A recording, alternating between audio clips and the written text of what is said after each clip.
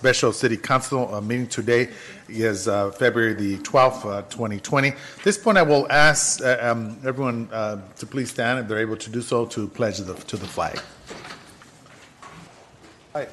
Put your right hand over your heart. Ready, begin. I pledge allegiance to the flag of the United States of America and to the republic for which it stands, one nation, under God, indivisible, with liberty and justice for all.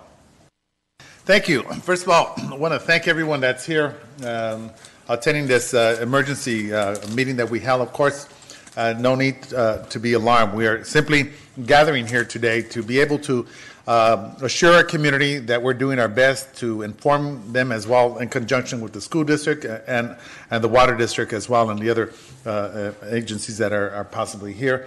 And it makes it easier for us to be able to ascertain funding from FEMA, just in case any type of expenditures that we may have in addressing any type of emergency cases throughout the city. I want to make it very clear that there is no cases that have been declared of coronavirus in the city of Baldwin Park or from the hospitals that are in Baldwin Park as well. So just want to let everyone know. So we're gathered here to be able to receive information. I do want to say this afternoon I attended an actual meeting at St. Francis Medical Center. The actual physician stated that the actual coronavirus itself is more contacted through droplet, and it's not airborne. So that just came around, from my understanding, maybe about 5 or 6 hours ago. So just want to let everyone know. So it's important, again, to make sure that we're not touching, shaking hands, or hugging, or if you are sick, of course, cover your mouth and practice a good hygiene to be able to protect others. And I know it's not only challenging here, I could only imagine in the school, 21 schools with literally hundreds or thousands of students in general. So I want to let everyone know. And I believe that Mr. Daniel Rodriguez will be leading this. At this point, real quick, just want to also acknowledge from the Baldwin Park Unified School District, Mr. Santos, thank you for being here. Dr. Freudian, superintendent, and Dr. Salazar as well. Did I miss anyone else from the school district? Oh, Marina, yes, thank you. Thank you very much for being here today as well. So, and also from the Valley County Water District, we have Mr. Javier Vargas, and also, am I missing anyone else? Planning Commission. Oh, Mr. David Muse, yes. And also, newly appointed former council member, Ms. Marlene H. Garcia. Oh, no, you don't have a middle name. That's right. I forgot. Okay. All right. Well, thank you for being here, Marlene. All right, so at this point, I'm going to give the actual mic over to our CEO, Ms. Go ahead. Thank you very much. Yes, Mayor and members of the City Council and public. Before the City Council tonight is a proclamation of a local state of emergency.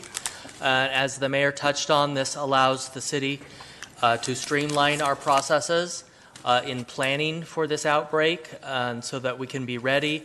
It also will help us in the event that there's monies that can be reimbursed to the city from state or federal agencies. It will allow us to also go through that process.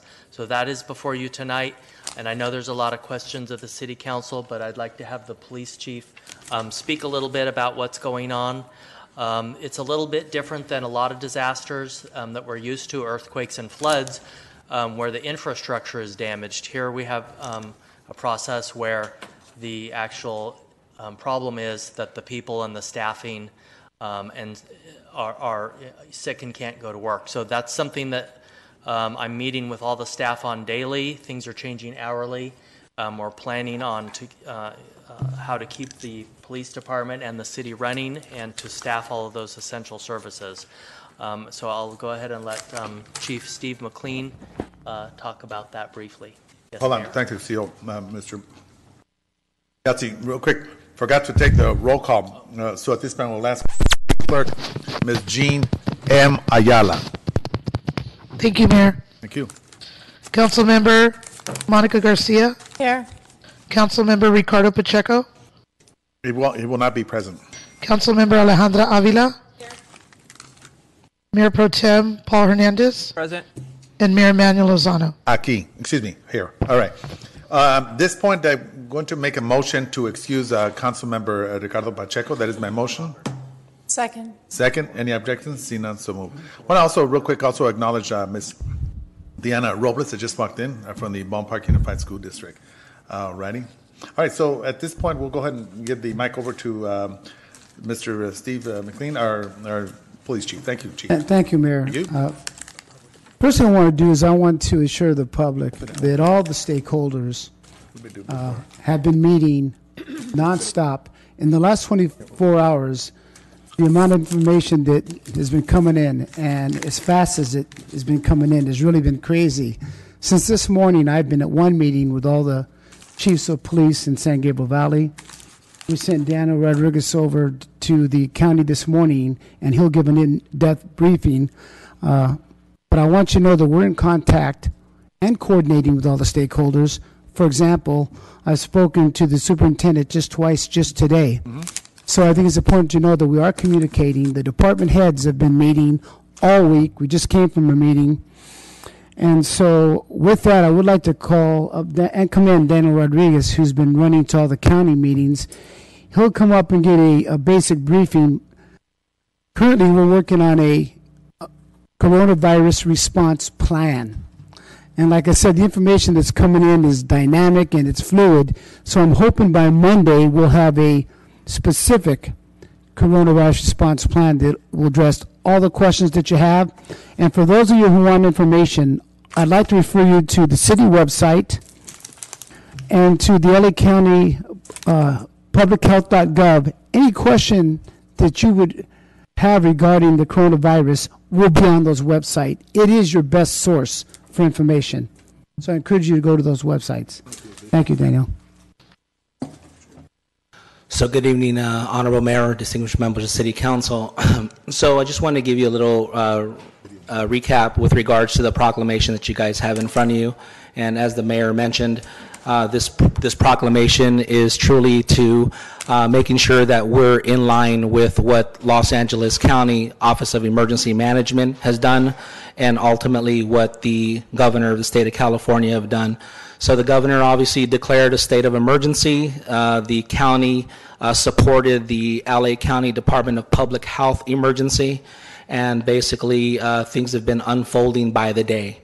So after today's Area D Disaster Management Emergency Committee meeting that we had, and for those of you that do not know DMAC or would like to know a DMAC, we have a Disaster Management Area Coordinator that's in charge of the 22 cities in the San Gabriel Valley. And basically, that's our liaison between the county and then between the county and the state, or the operational area of the state.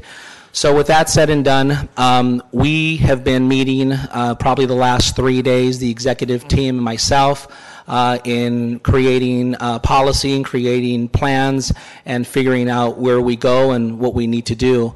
But after today's meeting that I went to today, it was highly recommended that we consider declaring a local state of emergency so that we're not on the back end, and that we can basically speed up whatever processes, procurement processes, and things that we need to track and monitor for potential reimbursement in the future. So as of yesterday afternoon, the chief and I have been working, brainstorming together. As of today, we have assigned the chief of police, myself, and Officer Jim Izzo are the 3 duty officers that will be monitoring this situation from here on out.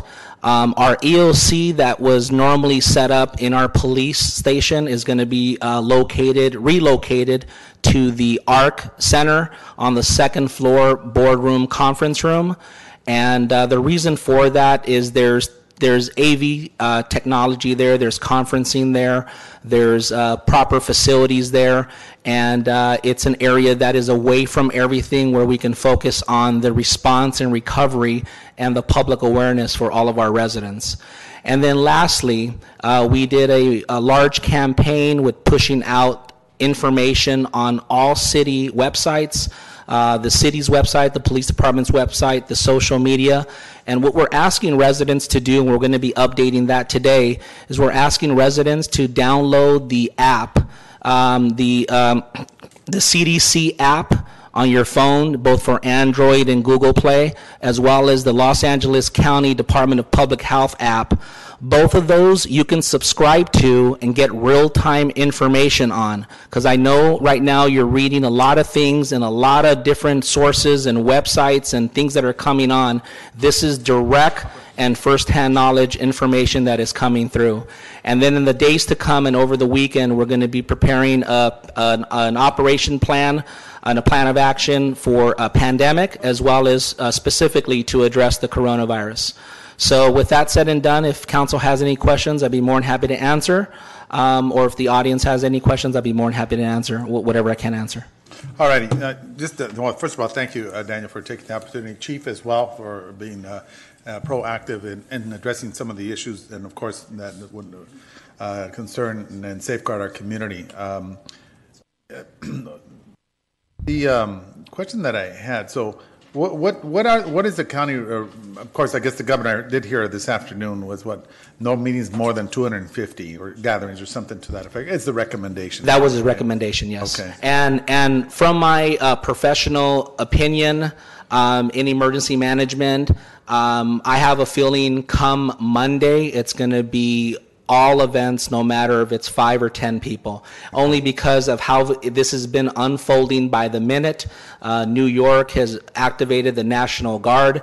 Things are changing by the moment, and there's been some rumor that they're looking to lock down different borders. They're looking to lock down all operations sooner than later for approximately a 2-week period has been a rumor. Again, it's just a rumor. But these are things that we just have to be ready for, and we have to have that plan of action or that contingency plans in place. And that's something that we're working on with Shannon, the chief, HR, and all the executive team. Yeah, and I'm glad you mentioned it. At the same time, also, we don't want to send a panic notice to the community. It's important. Working at a hospital, and of course, I mean, you go through so much different type of training. Of course, this is brand new, so everyone is learning as we go on. But reassure our community that we're not in a panic stage. I mean, individuals that are going through these markets and buying off the toilet papers can't figure out why, but nevertheless, I mean, they're just things that we need to take and deliver the message in a professional way and in a calm way, as opposed to being reactionary about anything, because we don't want this community to partake in that type of scenario, because this is not, it's when you make errors and when issues arise that it could be critical to our community. So you want to make certain that when we are sending the messages out, that we're not doing it in a panic motion. Yeah. But, yes, Councilmember Monica Garcia. Yeah, the way that I see this is, we have our public health in the city of Baldwin Park, and we have our public safety. And I'm glad that you are at the forefront of that and in constant communication. And thank you for the updates. We've been receiving them for a few months now. So, thank you for that. And so I do have confidence that we are working within the channels, of the county. And then, the state has now become more active. So I definitely see that there is the public health, public safety aspect. But, one of the concerns that I recently expressed was in the city, we offer programs where, we were planning our State of the City address. And what I'm seeing is, as you mentioned, Daniel, there are institutions that are major institutions, and they're just shutting everything down. And because, there are mass numbers that gather for, some of these events. We don't have those numbers here, but I do think that just to be overly cautious, and because there's an opportunity to get ahead of this right now and to be very preventative, I want to know, and I'd like us to have a conversation here amongst all of us, if we should go ahead and just suspend our programs, as much as I would hate to do that, because I know that our residents will love the programs, but just for public health's sake and to be very preventative, doesn't make sense to shut down, our programs for 2 weeks. I'm hearing, like the universities have done that. I'm hearing LUSD may do that, beginning over the next couple of days. And so then that leads me to the question of, how are we also in communication with our school district, and any cases or any potential cases that could be happening within our school district? Because I don't know if it's a rumor, but I understand that there were some children who returned to school after being quarantined for 14 days. And so I don't know, it's important to know, like, what's actually happening in our community, working with the school district, working with, other public agencies within our city, not panicking, right? Just keeping the communication flowing more than anything. Yeah. So I would look at, like, what programs, do we want to suspend? And then also, what are some of the protocols that we're following internally here within our organization? So we have a lot of outward-facing staff, we serve the public here.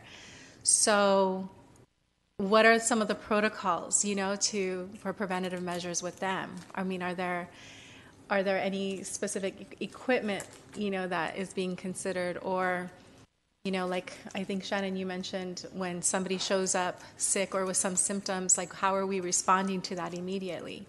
So to answer your question, and they're all very good questions, we did not come here today. It was very difficult to even be here today to actually make that recommendation to declare a local state of emergency, only because we wanted not to create any panic. And we're not creating panic. It's just we want to be at a preparedness stage. After the meeting that I went to today and the county made the recommendations they made, the prior meetings that we had with Shannon and the executive team, we just really took it day by day. And we were really wanting to see what was happening, what was unfolding.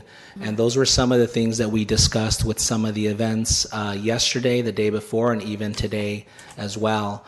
So those in general, and Shannon can correct me if I'm incorrect, but those in general, some programs may have to be canceled, but there's also some programs that we're going to look at and see what happens on a day-to-day basis, and not letting it also extend for a long time. For example, if we have a rental in the city and it's a wedding reception and they have 150 people, we don't know where their guests are coming from. So we have to also take that into consideration as well. So some of the internal components of what we're planning to do and what we have in the works is we're preparing packet of information that would be disseminated in addition to what we've already sent internally to all of our employees.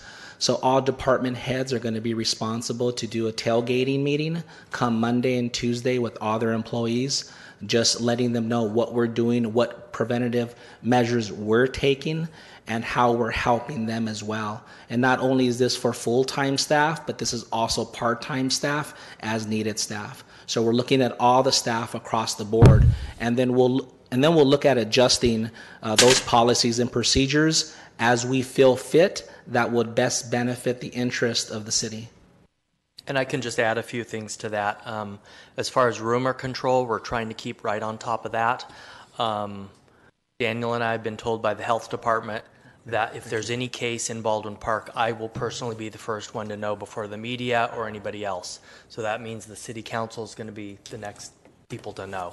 So, we're also in direct communications daily with Froyland and the school district. As far as the city facilities, this room, public counters, public counters are being sterilized daily. Meeting rooms like this before and after meetings. We do have special equipment to be able to do that. We have enough supplies to be able to do that. And then we've been sending out messages to our staffing over the last few weeks. And again, as the chief and Daniel have said, things are changing by the hour. So we're actually going to be updating that over time.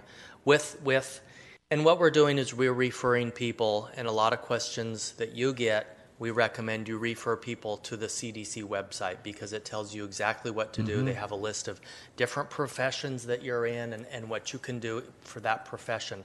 We don't give medical advice. We're not doctors. So, but if you go on those websites, it talks about the social distancing, canceling trips like cruise ships, obviously, not shaking hands, washing your hands for 20 seconds with hot soap and water, covering your mouth when you sneeze, washing your hands immediately, disposing of that tissue. So those are the things that we're referring people to, including our staff.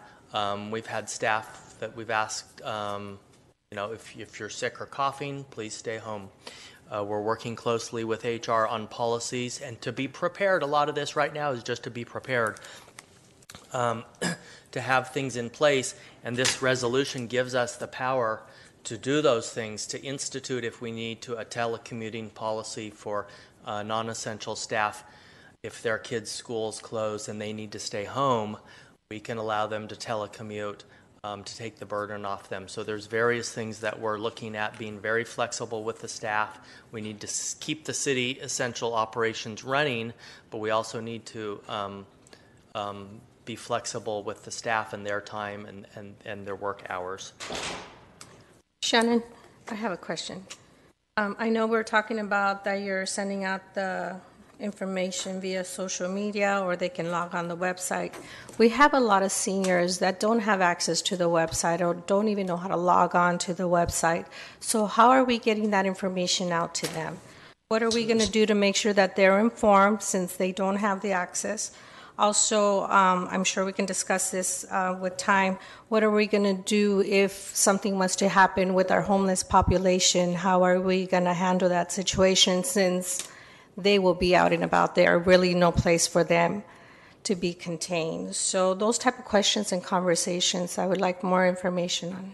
So let me start, because Daniel can add more, and I think Manny can add more, but they are giving information out to the seniors. We've taken the CDC posters in, is it 5 languages? And Four languages, and we're posting those throughout our facility in all of the areas. We're actually probably going to recommend that we close the senior center, although we're working on a program to convert the lunch program to meals On wheels? A By delivery wheels? program. Yeah. Yes. so a delivery program. And the reason for that is because when you go to the CDC website, it says seniors are recommended to stay home. This coronavirus is affecting seniors. The CDC is recommending that they stay home and that they not go out and socialize. So we don't want to create an atmosphere that encourages them to come to get together and socialize. So we're actually talking about probably doing that in the next day or two. Okay, I know also the Women's Club's going to be having an event sometime next week. Will that include them as well? Yes, the Women's Club actually reached out to myself and the chief and invited us to their dinner reception. So we do have that on our schedule. We'll be doing a presentation there, taking literature. In addition to that, starting Monday, the chief and myself will be visiting any and all long-term, short-term care facilities, caring homes, houses, and how we compiled that list is we went to the business division on the second floor, and anyone who registered or paid for a license, which there was a list of about, I believe it was about 10, maybe a few less or a few more. So we're going to plan on personally visiting each and every one of those locations that would be the highest prone to get them the information, printed information, and those that are tech savvy, then we could assist them with getting that on social media or internet or et cetera. So that was a plan of action that we've been working on this week. And what can you tell me about the homeless population? How are we going to get the information to them? So with regards to the homeless population, or the homeless program, Los Angeles County Department of Public Health has a task force that is going around, and they've assessed this task force through LASA, and basically they're going around and they're doing the community outreach and engagement, because they're also LA County OEM had a mandate to like find something along the lines like 2,000 homes, I believe, or temporary housing for the homeless population, being the fact that they're one of three highest prone that can basically contain, or that can get this virus and then spread it as well. So again, we felt that it'd be best to basically leave that up to LA County Public Health at this time, since they already had a task force in place and they've been taking the lead on it. And so do we know when they're going to be out in this area? They're tasked to inform our homeless population. It's a very large population, so just curious on when they'll be out here. I do not know that, and I should have asked that question, but We can I will, try to find I will out. ask that tomorrow and find out. Okay, thank you, Daniel. All right, at this point, Councilmember Hernandez, Vice Mayor Hernandez. Thank you. I appreciate a lot of the information that you provided, Daniel, and again with the chief and everything else. One thing I would ask is, as you're creating the EOC, is to also add a seat, if or make available, extend an offer to the school district, considering a lot of population or young population there exists for us.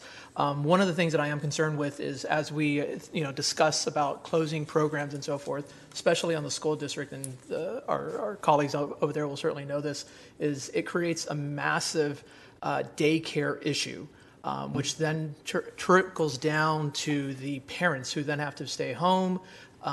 That many of them, if you look at our geographics and our makeup of our community, these sometimes are not necessarily have extended, paid leave situations. So we certainly want to make sure that we're looking at that and working with them together. I know in the past when LAUSD did have the bomb scare about a year or 2 years ago, that became a very big, significant issue. I know the city was able to open up the rec and parks and do something like that differently. And my understanding is also the city of Los Angeles is not closing down their senior centers at this time, even as of early as today. And I believe that's also the same case with LA County OEM. Is that correct? Yes, it is. Yes. Perfect. Again, I would ask for each of us to kind of look at this, and rely on our staff to kind of look at this on a day-to-day basis, because this is very a fluid incident. I understand the concerns and everything that we're hearing in the news and the media, because if you look at the pictures on social media and everything else, there's a whole run of individuals, thousands of people showing up at Costco in the mornings for water and toilet paper, which, again, amazes me. But, our water is clear, and there's other ways of cleaning ourselves if we have to in those dire circumstances. But again, I would just ask that, we look at, creating also a unified message with our colleagues from the school district and also with the water districts. One thing that I'd like for us to all have is basically one unified message across the board. So whatever each of us push out through our own individual social medias, along with our colleagues that are outside, it's one consistent message with various resources. So that way there's no mixed signals going across the board for us. And that's, we certainly have a staff member, or we have a consultant that can certainly help us with that. That could help us with that's going on with there. And with that, we'll just kind of continue on. To address that, very good points, and I think Shannon could chime in on this. Well, first, with regard to the school district and our stakeholders, our public utilities, we've been in contact with them. Very close contact myself personally with Michelle, the COO at Kaiser, and her folks there. Edison today reached out to me after I sent them an email asking them what their continuity of operations was. So they reached out to us, and later on today I will be sending the council. They created a direct number inside line only for elected officials and council members for this particular incident, and I'll share that with all of you that I just got this afternoon at about 4:30. So I'll share that with you. And then to answer your question regarding the school district, we actually have a task force meeting next Wednesday with the school district, myself, the chief, and Shannon. So we'll be in attendance with them. And with regards to all sending out the same message, internally, that's what the E-team decided to ultimately do, where we're creating one memo with all directors, everyone's initial, everyone's sending out the same message so that we're all very transparent, but also someone from the third floor doesn't come down to the first saying, I heard this or I heard that. It's one memo, one packet. It's a tailgate kind of meeting.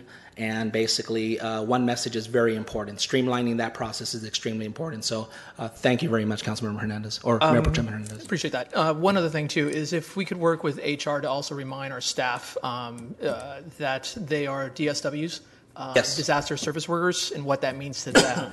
Because, again, we certainly want to be mindful of folks and the illness and things of that nature, but we also need to make sure that we have the appropriate staff or the most essential staff needed as we either gear up, gear down, however the case may be on a day-to-day basis. So that's something very important for all of us. And as Councilmember Garcia mentioned, the flex staff, as we look at the continuity operation planning, what does that look like not only for us, but for our part-time staff members, right? If we were to, shut down some of these programs or whatever the case may be, what are we going to do with those staff? Obviously, I think Shannon mentioned earlier to me that we would be shifting folks over because, again, this also then becomes an economic hit to individuals, and I'm very concerned about that because people need to make rent, people need to make their car payments. Just because we have this, this novel event going on, those payments do not stop, unfortunately. Yes. So we want to make sure about that. Yes, and to answer that question, that was a question that did come up with the E-team, and that is something that we plan not to stop. We need all hands on deck, whether you're part-time or as needed. If we don't have something for you here, we can use you elsewhere. So you may be teaching an arts program, but the next day you may be putting paper in the copier. You know what? We need those staff. So whether you're part-time staff is going to be very essential for us during this time. So that is something that we all did talk about. Disaster service workers is under the California Civil Code. And for those of you in the audience that are unaware of that, disaster service worker in a nutshell is any employee that receives or is paid by a public entity is required to continue operating, whether it's here or whether it's in their city because they can't get here. They still have to contribute one way or another to the public municipality. So whether if someone lives in Rancho Cucamonga and they can't get here, they can check in at Rancho Cucamonga with the city, and therefore their time will still be paid and compensated accordingly. But it's a mandate, not by the city, it's a mandate by the state of California Civil Code that they're declared a disaster service worker. So that is a great point, something that I completely forgot. But we will include that information in the literature we're putting out to everybody on Monday, and that would be on the front page of that. All right, thank you. Yes, Councilmember Alejandra, go ahead. I also want to add that the school district has been really good at sending out information to all the employees regularly, so we're constantly being informed, also to our families. So information has been sent out, and I know Daniel has been in communication with the school district, but I would like to hear from the school district as well to see what else they would like to add and give us information on, please.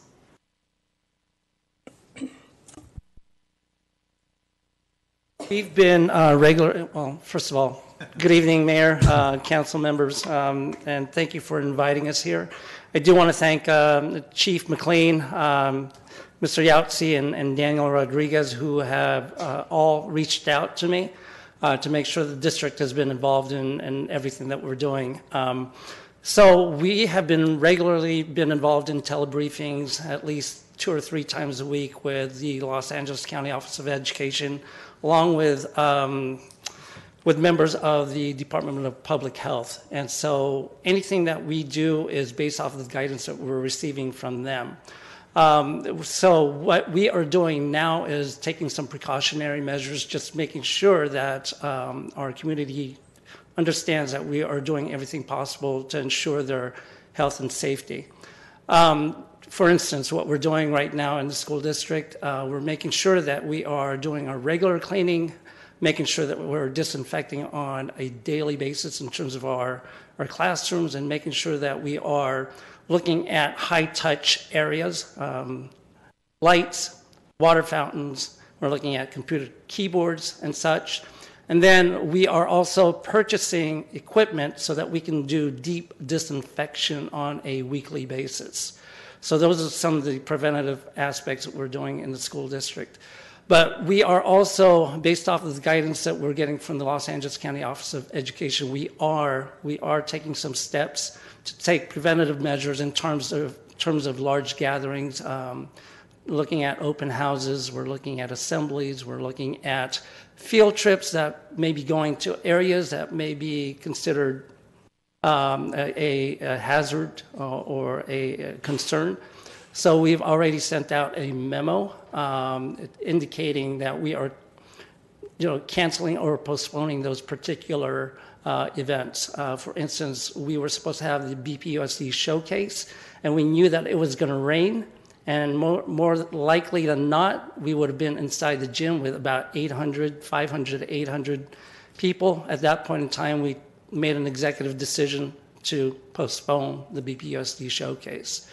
So we are doing quite a few things, and what we would like to continue to do is to collaborate with the city to make sure that we are all on the same page as we do our messaging. And I'm just glad that you are having this meeting and continuing to reach out to the district so that we can make sure that we are sending out the same message. Thank you very much, Dr. Brewing. And any Mayor. Councilmember Monica Garcia. I just want to go back and talk about the city programs. I do see this as a really critical time for getting ahead of,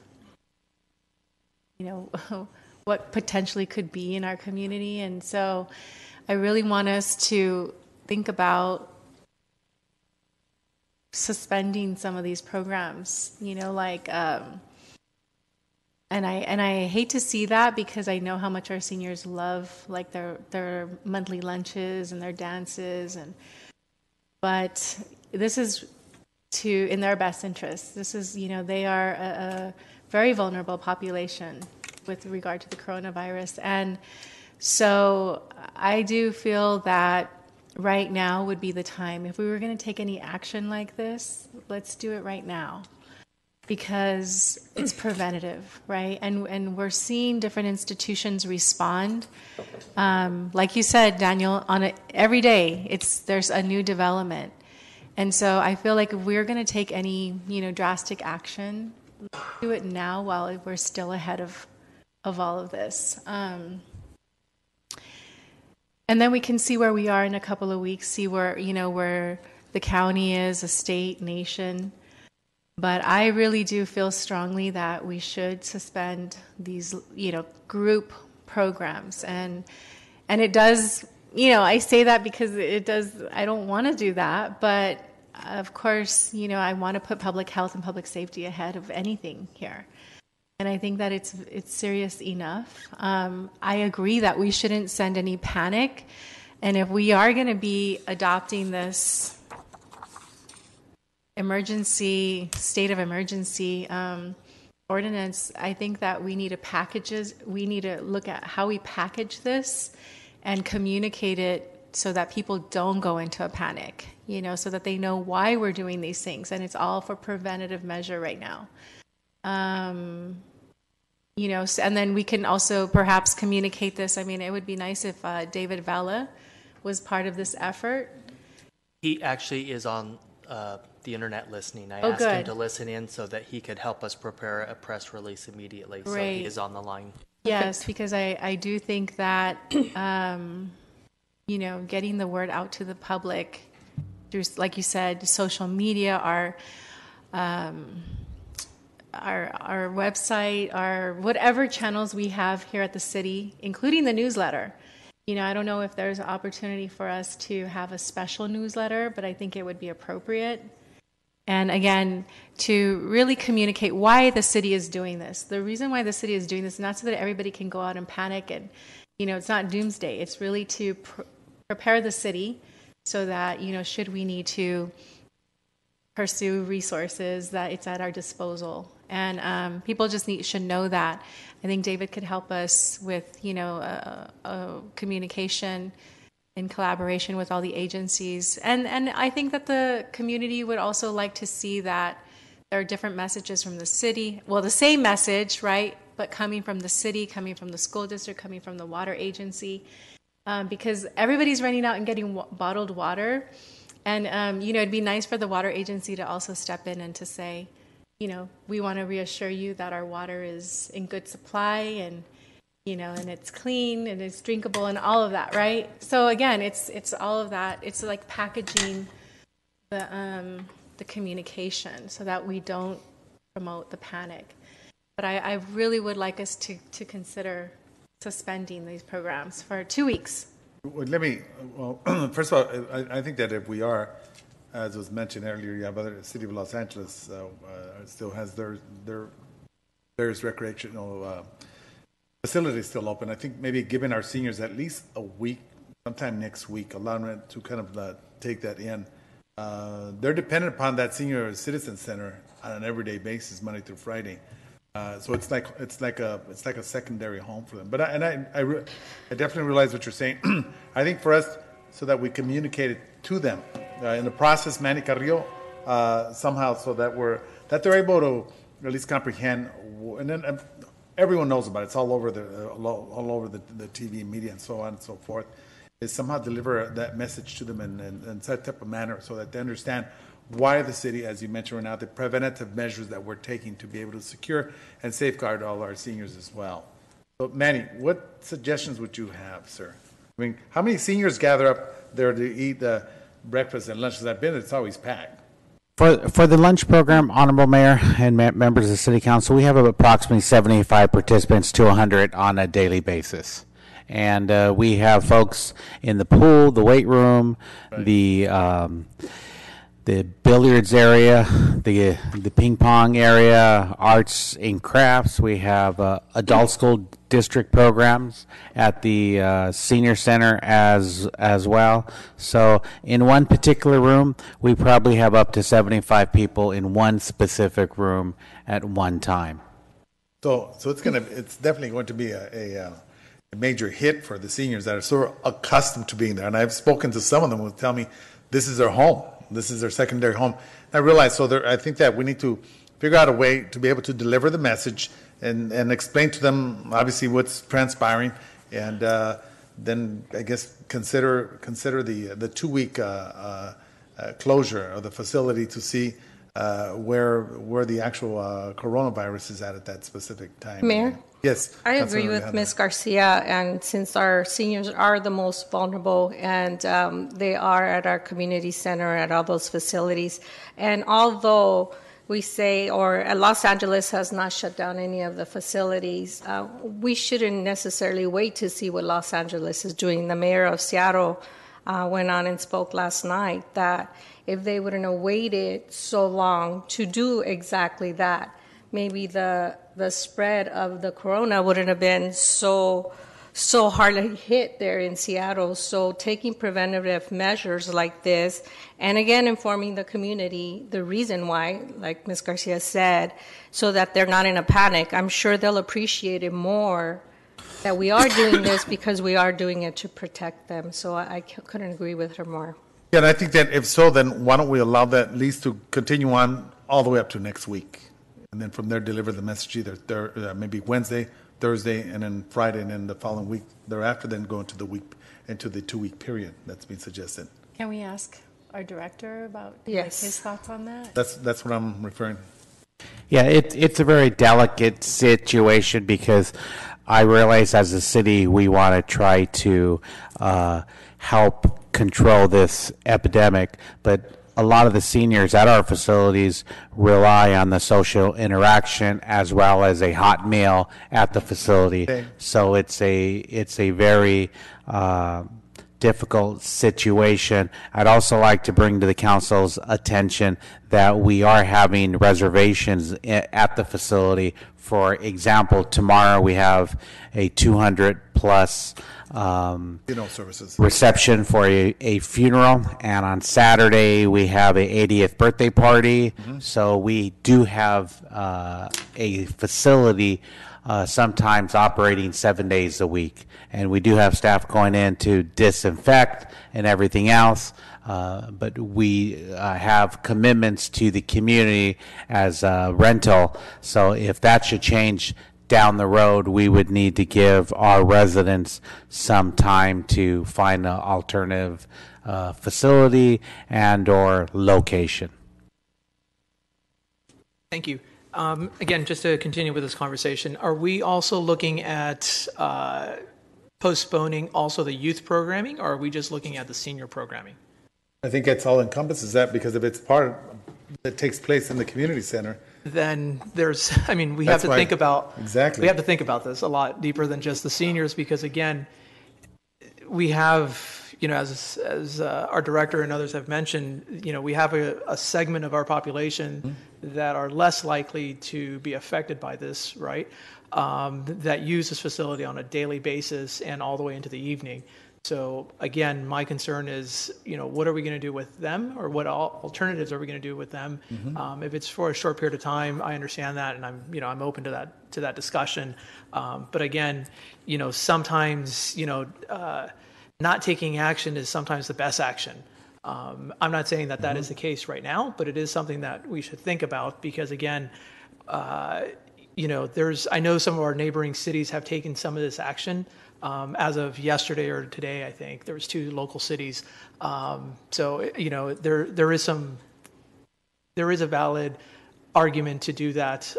You know, if we're looking for a short period of time, you know, I'm open to that discussion. But again, I would like to also make sure that, you know, at the end of the day, we give our directors the opportunity to make that decision as we're going forward on this on a day-to-day basis. Because again, what we're talking about today might look a lot different from a week from now. And of course, you know, we could certainly take those steps. And then, and with regards to Seattle, that is a whole different situation there, in which they're facing. There's a completely different situation than what we're looking at.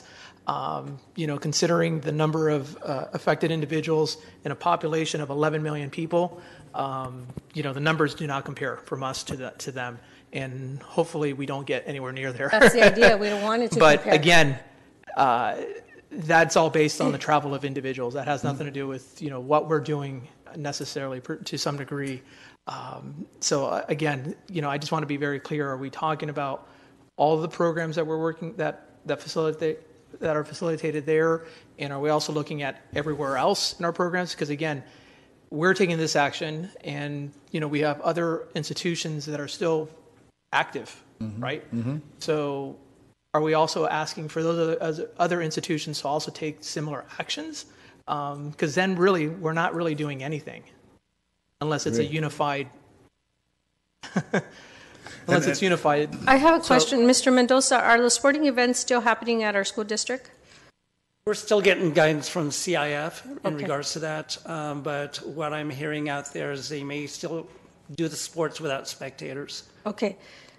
Okay, so that's another thing, because we do collaborate. We do have after-school sports through our city at your schools. For right now, example is football season, and there is a lot of spectators when, for example, at the elementary schools, the parents come here to the park to watch the game. So that's why if we collaborate with the school district, so when that decision is made at your level, because it is your students that are playing at our park after school, so we can be working together and doing that at the same time. Absolutely, That would be beneficial. and that goes along with the facilities use permit, and I think that's basically what Manny was kind of talking about in terms of even with the city.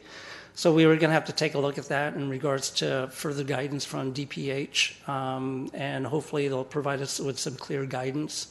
And we're holding fast to the guidance that we're getting from LACO and also DPH, so that if there are any questions whatsoever in regards to what we're doing, we can always back it up with the guidance that we're getting.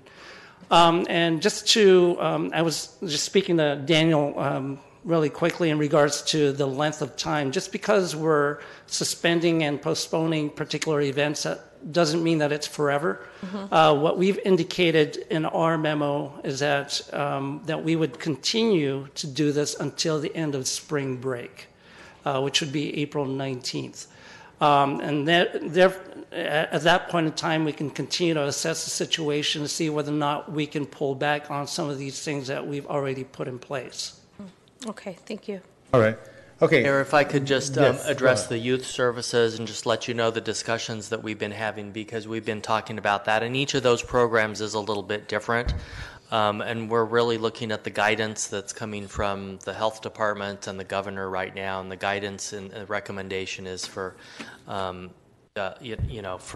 gatherings upwards of 250 people. So a lot of the classes, we have arts and craft classes, dance classes at this point.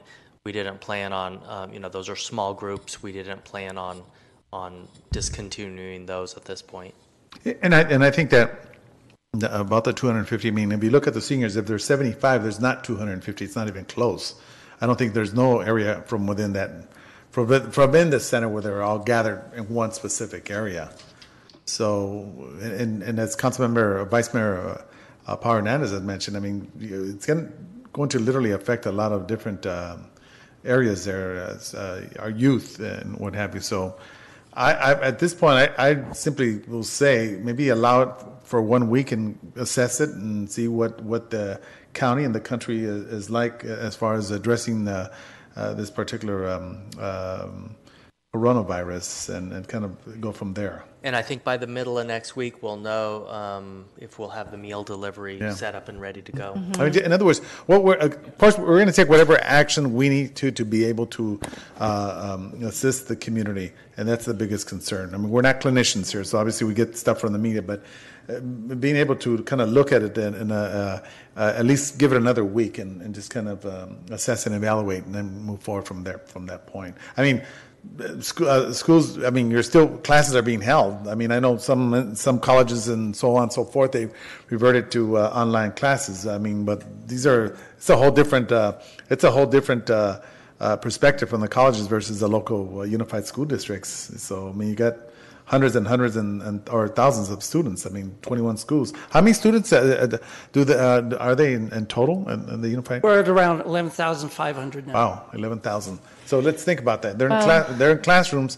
I'm not trying to set an example, but I'm just kind of saying again. There's a large congregation of students as well, and if you're looking at the various entities that provide you general information through the county, I understand that part, but I'm just using this as a suggestion. Sorry about that, Councilmember. I've heard that some institutions were initially looking at a certain size of congregation, like, okay, we recommend that any events above X number of people attending should be canceled, and then that came down to like 25, and some of these institutions like Cal State, Long Beach, LA, USC, UCLA, they just decided, let's just shut this down. They no longer were working off of the number of attendees. They just decided, let's just eliminate this and do the telecommuting, right? And so as I see that happening more and more, I mean, we're seeing unprecedented, institutions suspending their operations, like, the hockey, NBA, March Madness, all these institutions. And this tells me that it's very serious. Now, you're right, we don't have that mass, and that's what I mentioned earlier. We don't have the mass gathering that you would have at these places, but watching their thinking, their kind of, how they went down from 25 now to nothing, that signals something to me. And but I hear what you're saying, because I do agree that for those seniors that depend on our programs, what I would ask is if we could identify like the essential versus non-essential programs for seniors and youth, and maybe we can start looking at it that way, and then maybe for the essential programs where seniors do depend on the city to provide those meals, how we would substitute that with the Meals and on Wheels program, if it is viable. And if it's not viable, then that's part of the conversation too. I think what we're looking for are just, what are real viable considerations here. And when I say, any suspension, I'm talking about a couple of weeks, because we do have, in our community, we do have people that have traveled, I'm sure. We don't know who's traveled in and out of the country. We don't know who has been exposed. And so there's no way of us knowing or controlling that. And so I'm just trying to prevent any, any exposure or breeding opportunities, right? But as far as the cities in the area, I wanted to ask, what cities? West Covina. What cities and what have they done? So the cities that I have heard about that have shut down pretty much all of the facilities, community or senior center, and I think staff and Daniel can add to this, Diamond Bar, San Dimas, El Monte, West Covina, and am I missing any? Arcadia just closed up. But it's happening. I mean, I just got the text about San Dimas an hour ago, so it's happening as we're sitting here. Exactly. Yeah, because, go ahead.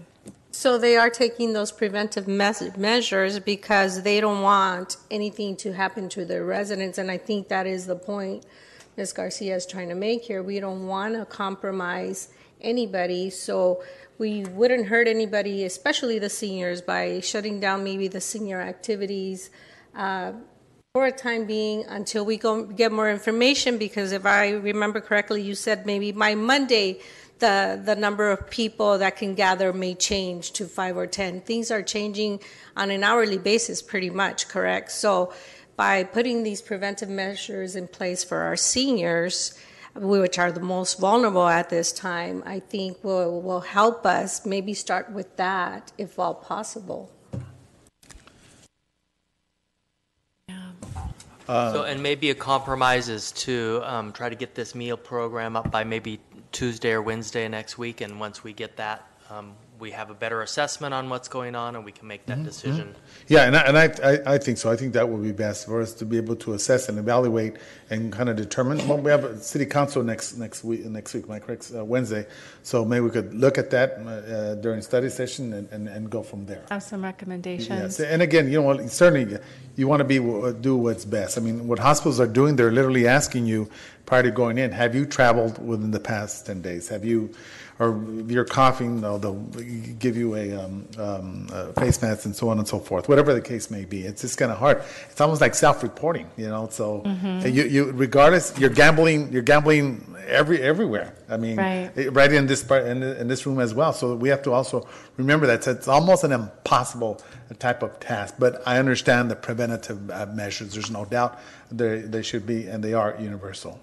Things, we're monitoring things. They're changing daily. So if the order comes out this weekend to close every facility, this is the resolution. If you pass this, it allows us to go ahead and do that and comply with that order without having to bring it back to you on Wednesday. So we'll be monitoring it, and if we need to take that action, we can. All right, sounds good. All right, so at this point, one last thought, Mayor, for the seniors that I know, a lot of our seniors come from, you know what I'm talking about, Manny, the different senior housing. Yes. Right? Different senior housing. And so maybe if there's any idea that we could, like an assessment that we can make of how many seniors that come to our center are from those housing, units, developments, and how many would be outside of those housing developments, because that would also factor into the meal delivery, right? It makes it more sustainable, more efficient. I think in regards to the meal delivery, Intervale, which is the agency that we contract out with via Los Angeles County, they will have an answer for us by Tuesday or Wednesday. It appears that they are going to be able to provide a frozen meal.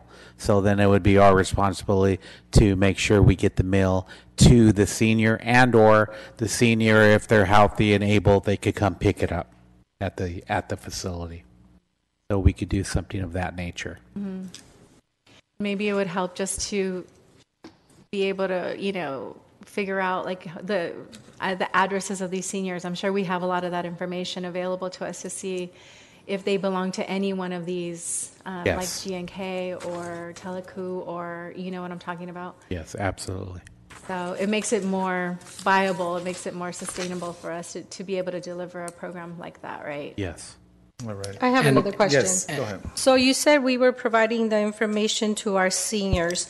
Is this at the senior center, or are we taking this information to the senior homes, to the facilities where they're housing seniors?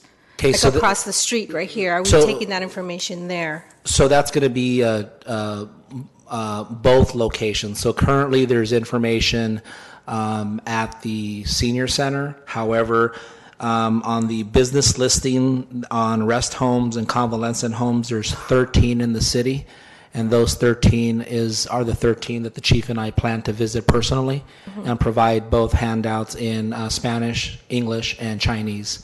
And these are hard copy handouts that we're looking to take there. And if we're able to gather in a group and do a little presentation, then we will do that and provide them whatever information and resources we can. What about like Teleq right here across the street? That's a senior, there are senior homes there and all of the other facilities that we have with that senior housing. Not necessarily rest homes, but it's senior housing. Yeah, that's actually on my list of the 13. Okay. Yeah. All right. Thank you. All right. Thank you very much. At this point, I will go ahead and open up the public communication. Anyone wishing to speak on this subject is welcome to do so.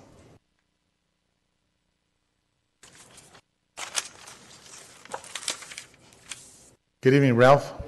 How are you? Right, real good.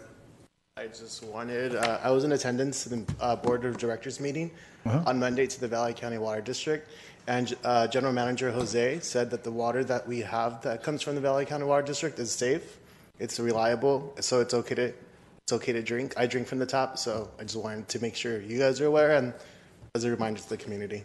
Thanks. Thank you for saying that, Ralph. Appreciate that. I love that foggy water, and I still drink it. It's the best. Seriously, it is. It really is. I was at Costco's. This is funny, and I couldn't believe how many the carts just full of waters and everything's like what, And the foggy water in Ballpark is good. That's all I have to say. And Okay. Mayor, Everybody prepares differently, so Yes, just leave them alone. No, I understand, but the water coming out of those pipes are safe. Mayor, if I could add one point. Oh, Chief, sorry about that. Councilmember Avila brought up a very good point. Not everybody has computers. Not everybody has access to computers. Some people can't afford computers. Mm-hmm. But unfortunately, every one of us has a utility bill. And so what I did in my last job, for example, we had a rash of burglaries, and so we sent out on our utility bill, don't be a victim, lock your cars. So I envision something as simple on our utility bills is learn more about coronavirus, how to protect your family, and just a website. Everybody gets a utility bill, and everybody's got to open that bill. Yeah. Something that simple, just add to all our other social media. Yeah, exactly. And I know that the Valley County Water District has done that before. That maybe that's something they could. Yes, we're able to do that both on the trash and the water bills. Oh, that's right. All right, so let me go ahead and continue on. Anyone wishing to speak? Let me just close up on the subject coming up. Yes, absolutely.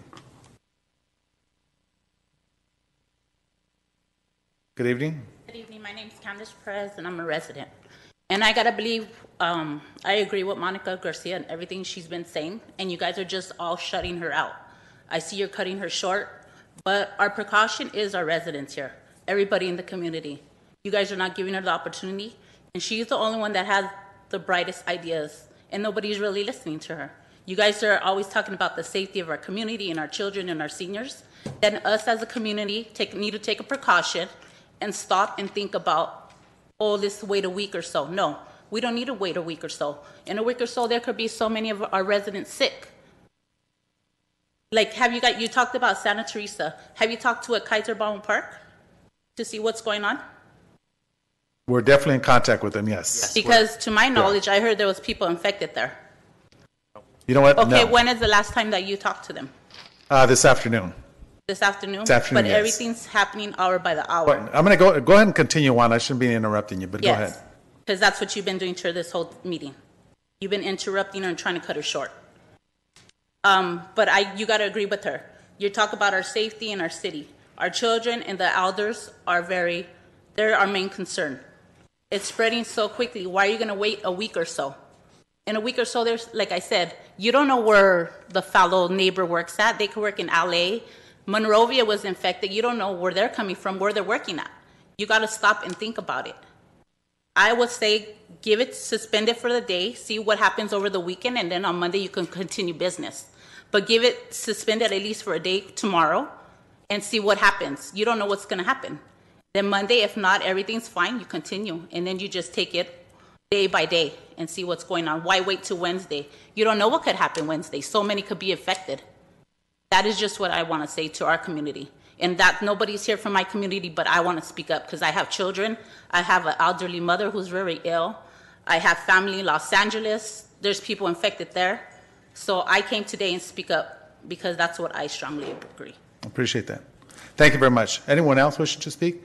If not, I want to go ahead and declare the public communication closed. So just to kind of summarize what was stated here is that we're going to allow assess and evaluate the following week. And it's important for us to make certain that we obviously don't jump to conclusions and don't panic. No, Kaiser has not had a case. There hasn't been a case in the neighboring cities as well. And we are doing our best as the local municipal government, just like the Unified School District and the water agencies, and of course our community comes first. That's important. We all live here, so we have a vested interest in the city of Baldwin Park. So at this point, I will go ahead and I know that legal counsel had suggested that a couple of things he would like to change or look at in the actual proclamation that we have here. So at this point, I'll give it over to our legal counsel, Mr. Tafoya. Thank you, Mayor. As you can imagine, we were drafting this literally a few hours before we came, and there are some changes that I would like to suggest before you consider this proclamation. In the first paragraph, it says, whereas the City of Baldwin Park, County of Los Angeles, State of California empowers the Chief Executive Officer, the Chief of Police, or designee to proclaim the existence or threaten existence of a local emergency due to the novel coronavirus, period. And the rest of that sentence will be deleted. Then at the very last paragraph of page 1, the last two paragraphs that have a total of 4 sentences, it should now read that these conditions are beyond the control of the services, personnel, equipment, and facilities of the City of Baldwin Park, County of Los Angeles, period. The and would be taken out, and then the next paragraph would be removed as well. And those are my recommendations before you consider this proclamation. All righty. Council members have any questions? If not, I will go ahead and make a motion to pass the local state of emergency due to come out on 19. So that is my motion. Second. Who seconded it? I don't sound like. Okay, it was Ms. Alejandra Avila. And any objections? Seen none, so moved. So the proclamation has been approved. All right. So at this point, council members have yes. I wanted to ask Manny Carrillo, what are the upcoming events? Like, what are the upcoming city events? We have the State of the City. In terms of large events where we're going to have approximately 250 and more, we have the State of the City on Thursday, March 26th, and I think right now that's probably on a wait and see for next week, how that's going to proceed. And then we have our Easter egg hunt, which is and brunch, which is a Saturday before Easter, and I believe that's the 15th or 16th of April on that Saturday. And those are the two large events that I could think of for the next 30 days. We or so. also have the job fair next week, but Yes. we expect to announce the postponement of that on Monday. That does draw a large crowd, and we actually had a few of the vendors that are attending are pulling out of that too. So expect to see that canceled Monday. I would like to postpone the at State of the City. At this point, so will that be postponed? Is that what we're doing? The job fair? Yes, the job fair. So Yes. and let's go ahead. And the State of the City Excuse as me, I have the mic. So what we'll do is go ahead and postpone, as she stated, the State of the City as well. There's no need to have that. Save the money there. Mayor, Manny. can you Yes. possibly do that on TV, on Spectrum Channel, maybe still? Sure. instead of- You and I will be there. No, just you. No, seriously, a lot of I know, I'm people, just kidding. Yeah, a yeah, lot we of will. people watch Yeah. that. Yeah, we've So talked you can about still do it. Well, we've talked about filming it and live streaming Yes. it, Live and then stream we it can on Facebook replay it on and our. Spectrum. I'll say hi to all you guys. Mayor, I Just do kidding. have, Yes, go ahead, Councilman Monica Thank you. Garcia. Vice Mayor Hernandez. Appreciate that. Just for clarification for everyone's audience, next week, it's my understanding that we will have Kaiser here doing a presentation. Awesome. So if you're concerned and you want to listen more about what's happening, come to the council next week. Thank you. All right, thank you. So that will be a presentation at 7 p.m. for the Kaiser, am I correct? I believe so, right? Okay, Kaiser thrives, thank you. And if I could add, Mayor, anybody who's interested in listening to the council meetings, you can do that also from home, streaming on the internet. If you don't want to come sit here, you're welcome to come, but I just wanted to make sure everybody knows that option. As an option, all right. Okay, And so, Mayor, yes, I Councilmember. still had some more questions. Okay, so for the events, the special events that are coming up in the next week, that, because I guess we're going to take up this conversation at the next council meeting. Yes. So what are the events that are coming up that would be like, let's say even like 15, 25 people or more? We have billiards in the mornings, 7 a.m. till about 4 p.m. Monday through Friday, and we had about 20 folks, 20 members today. We usually have a little bit more, maybe 40-ish. And in ping pong, I found it interesting that we traditionally have about 50 ping pong participants. Today we had about a dozen, maybe a little bit more. So they're self-regulating or being a little bit more selective. I saw a lot of people sitting sitting under the picnic shelter a little bit more than usual considering the weather today. Mm-hmm. So maybe they just wanted some fresh air. So billiards, ping pong, and... Yes, in regards to the summer lunch or to the lunch program, we have about 50 to 75. And on Daily basis. On a daily basis. On a great day, it's 100. But I would say today we had about 62-ish, give or take a dozen. That's all? Or are there more? There's a few others. Let's see. On Tuesdays, we have bingo. We'll have about 40 participants in one of the rooms. And then we have a few other courses, ESL classes, jewelry making, and some other courses offered through the Baldwin Park Unified School District Adult School. And they have about maybe a dozen students. We have aquatics, and they have about 50 students, maybe in the pool, maybe not all at one time, but 50 throughout a few hours. Then we have a weight room, and we have about a dozen to 20 participants lifting weights and doing some cardio. And I think that kind of captures most. Yeah. So I would say like some of those programs are non-essential, right? I mean, they're great programs, and I'm so glad that we offer them.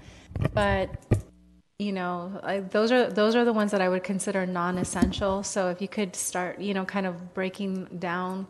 I mean, I would even say like the swimming. Do we really need to have the swim class? You have some hardcore people that the mentioning of those different. I mean, I've been there. They take that very serious. I don't doubt that, and I'm not saying we should. I'm not saying that we should cancel any of these programs. I'm just saying, like suspending them for 2 weeks, right? I don't think that it's gonna. I don't think it's going to have a serious impact on the quality of life of our seniors if we suspend it for 2 weeks, So at this point, we're going to assess it and evaluate the following week. Right, okay. Yeah. But I would say, those are the type of non-essential. I mean, the essential would be the food delivery, right? Having food delivered. But some of these others, I would consider that they are non-essential. So I would just ask that we start thinking about that. For the next council meeting and be ready to make decisions around that. Sounds good. One thing I would also suggest is if something does change between now and next week, Shannon does have the authority now to make the immediate changes effective immediately. So I have another question. Yes. Go ahead. For Manny, are we still, for the rental facilities, are you still scheduling events right now? So if someone was to come in tomorrow and schedule an event for 3 weeks from now, 2 weeks from now, are you still scheduling those events, or what are you doing with that? Well, we most of our large scale events transpire on a Saturday or Sunday, and it's safe to say most, if not all, Saturdays are booked up for the remainder of the year. So let's say we would have to cancel all these events. Are you going to reimburse the people that? Yeah, we'd have to discuss that at the executive management level to explore all options. We do have a refund policy, and there's some guidelines in there, but we'd this have one to, would be a special circumstance, obviously. Yes. I think it would only be fair to refund participants all of their monies in regards to rental reservations. Okay. I agree with that, and what we talked about, the rentals that are going on this weekend, we're not going to cancel those. Obviously, people have things planned. They're, for the most part, private parties. But Monday, we're going to reassess, and, depending on what the state is and what the governor is saying and what the health department is saying, we may have to cancel some of those, but we only have to looking at those canceling a week or two out. We don't have to cancel the rest of the year. So it's just playing it by ear. Every week is a little different, and we'll make our decision. But I would recommend we do reimburse people their money. Yeah, and I think part of it, as we mentioned earlier, it's all assessing and evaluating from here next week, and who knows what will transpire tomorrow as far as changes throughout the state as well. So at this point, unless council members have any other further questions? I would just ask, Yes. okay, when are we going to communicate this action to our residents? And how are we going to communicate this action? Are we going to package it? Like, what is the plan? So David Vela is listening right now. He will be preparing a press release. He'll probably run it by me tonight if he has it ready, and we'll send it out first thing in the morning, and then put it on all of our social media. Okay. Awesome. And then if I could suggest, like the resident mentioned, Ralph Galvan, maybe we can get a quote, not only from the city on why we did this, but perhaps a quote from the water agency and the school district, and then we could follow that same format for our newsletter. And I think we can talk about that on Wednesday. Okay. All right, sounds good. Thank you very much. At this point, council members wishing to share any other information? If not, at this point, I will declare the special city council member adjourned. That is my motion. Second. Second, any objections? Seeing none, so move. Viva Baldwin Park. Thank you. Directors, if I could meet with you real quick in the conference room here, we'll just go over a couple things for follow-up.